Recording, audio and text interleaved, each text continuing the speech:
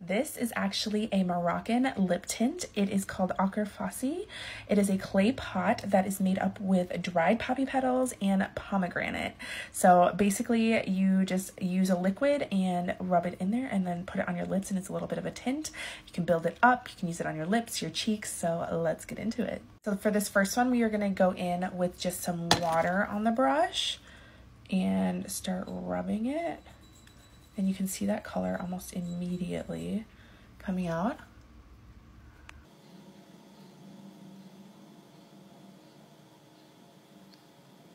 So there's the top lip, and then on the bottom lip, we are gonna try it with this coconut oil. Okay, so it kind of gives like that lip blushing effect. The oil all kind of gathered in my inner lip. There probably is a better oil to use, so let me know if you know. But I don't know, it's definitely like a very interesting product and something fun to try.